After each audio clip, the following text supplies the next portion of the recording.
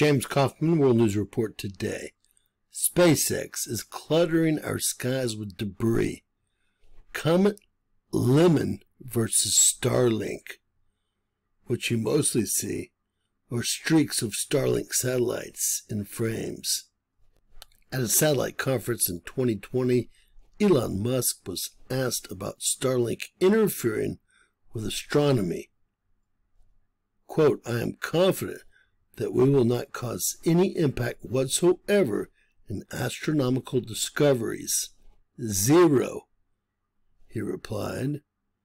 Fast forward 5 years, October 25th, just 2 nights ago, astronomer Michael Yeager, one of the famous ones, recorded this video of Comet Lemmon C2025A6 over Austria. And what do you notice? Well, you notice streaks of light in all directions.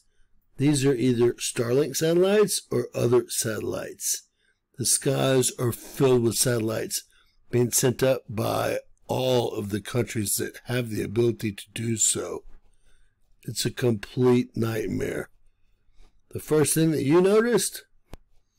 Well, on a clear night, it might have been the comet, or it might have been the dozens of crisscrossed lines we see in front of the photographs of the comet.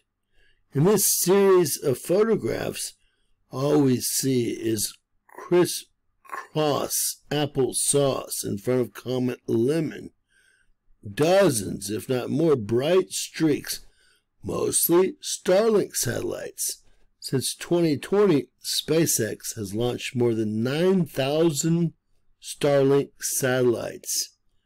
Many long-exposure comet photos submitted to spaceweather.com now include some interference from this mega constellation.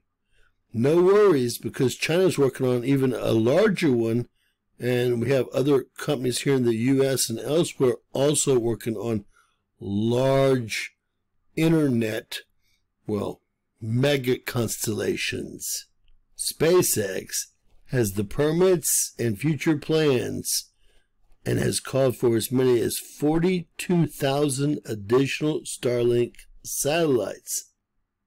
Amazon's Project Kuiper has also begun launching its own planned 3,200 plus satellite broadband fleet, while China is building 2 more mega constellations, the Guang, over 13,000 satellites, and the Qianfan, over 15,000 plus satellites.